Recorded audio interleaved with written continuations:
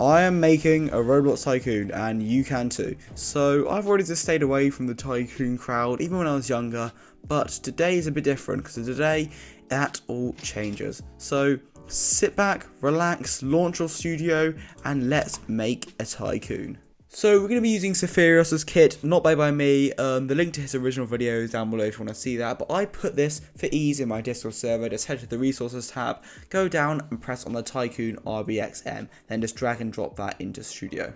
Okay, so here is your Tycoon and it is looking fantastic. As you can see, everything is there and good. You just want to now go ahead and position it to however you feel like it. As you can see, we've got owner-only doors and loads of buttons and stuff. So yeah, let's go ahead and let's test this Tycoon. Okay, as you see when we join in, everything seems very nice and good looking. We have our own team, which is fantastic, and we have our name on our Tycoon. We can get ourselves a manual dropper, which is perfect. And yeah, we all know the process here, so I'm going to grab myself an auto clicker and let's get clicking.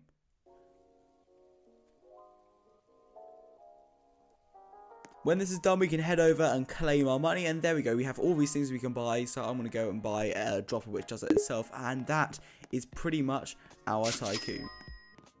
First things first, we're going to go ahead and look inside our Tycoon and change a few settings. So as you can see, here is the main Tycoon area, but we're going to look at first in the settings and check out this audio, because audio has had a big update in Roblox recently. So we're going to copy and paste this audio file, well, the text here.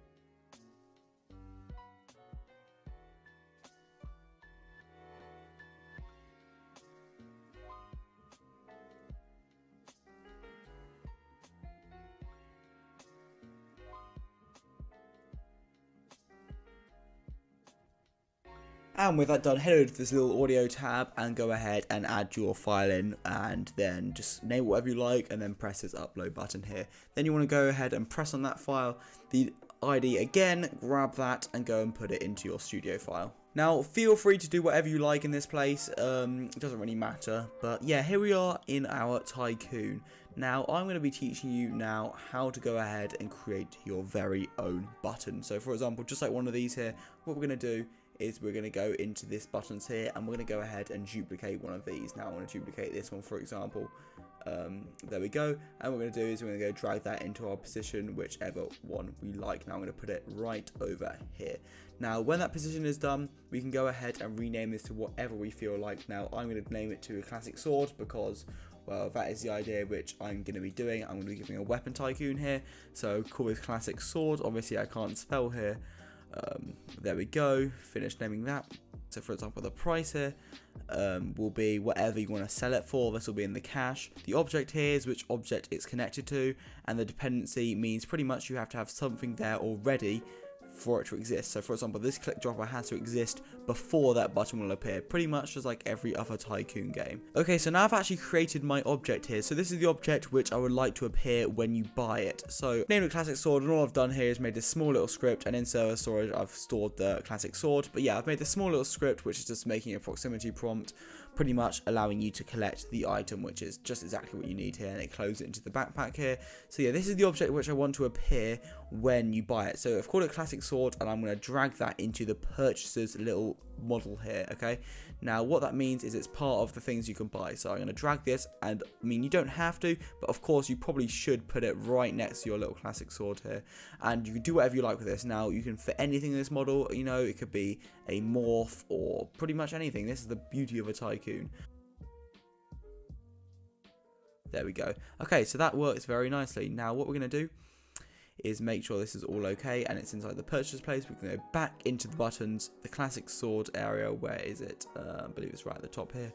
We're going to change the object here to the exact name of that thing, so it's going to appear with that name. So we're going to call this classic sword. Let's see if I can get it right. Okay, I can't. Alright, there we go. So classic sword, perfect, and it relates to the classic sword in here. Now let's go ahead and see if that works. As you see, it goes green, press it, and there we go. Look, we can press F to take the tool just as the proximity prompt, and there we go. We have ourselves a classic sword, and that is how you create the button. Okay, so now I'm going to teach you guys how to make a Gamepass. It's really quite simple. All we're going to do is we're going to head over to our random thing. We're going to do, for example, the conveyor walls here, and we're going to go ahead and duplicate this button. Okay, so we're going to put this wherever we like. I'm just going to put it over here because it's convenient. And then what we're going to do is we're going to rename this to Buy Gamepass. I'm going to call this Buy Gun Gamepass, okay? Okay, so when that's done, what we're going to do is we're going to get rid of the price bit because there's no need for a price on this. Instead, we're going to add a int value in, and this is going to be called Gamepass. Inside here, we have a value. Now, what we're going to do for now, I want to make sure that dependency keeps us that. We're going to make an object, so all I'm going to do is go ahead and duplicate the classic sword here. Go ahead, spin this round just like this, and put that right there. And instead of it duplicating something, I'm going to go ahead and grab a gun. It's probably just chilling here. Here we go. Yeah, we can get this guy, and we're going to put him inside of the server storage. We're going to copy his little thing I already have it in there, and then we're going to change our second classic sword here. We're going to change this handgun. If I can spell, which unfortunately I can't. So handgun. In here, we're going to change proximity prompt to handgun. There we go. That should work very nicely. And there we go. It now gives us the handgun. But what we're going to do is to show you guys how to actually go ahead. Let me just get this again and put the object as handgun. But I'm going to show you guys how to actually get this game pass, okay? Okay, so we're going to head to our experiences, okay? I'm just using this random one here. I'm going to go to create a pass. Now, obviously, your thing has to be, created and stuff. So what we need to do is we're just going to call this gun. And we can just say, gives you a gun. Just like that. And find an image. I'm just going to use a random image, probably which I downloaded in the past. This guy right here. Don't know why he's here. We can go preview. Oh. Alright, there we go. Hoops. And we just use this weapon just like this. I obviously can't use that. Let's find another image. Okay, we got this cool logo of thing I've been making. Let's see if this is previewed. Verify the upload. And there we go. We can now click on this. Go ahead and copy this ID from here. And then here in the Game Pass area, in the in value, you just want to paste in the ID. Let me go ahead and test this and show you how this works.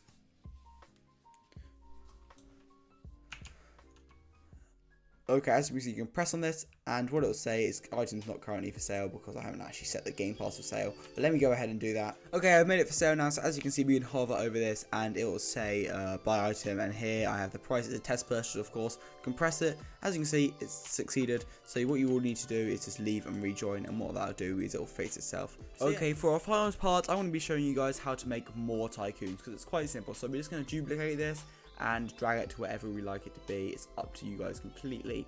And when that is in position, we can go ahead and delete the spawn point because it's not needed, and we can rename this to whatever we please. So I'm going to call it really blue tycoon because that's a different color and a different team color. Okay, so we're then going to go ahead and go into the tycoon info, go to the team color here, and change this to wherever really blue is. Now I can't remember which one it is. Oh, there we go, second try.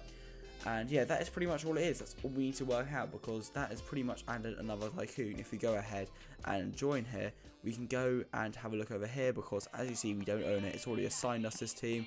And yeah, that is really, really good. We have our tycoon up and running. And that, everybody, is that for this video. Thank you very, very, very much for watching. I hope you enjoyed. Hope you have a great day. Stay safe, and I'll see you guys in the next one.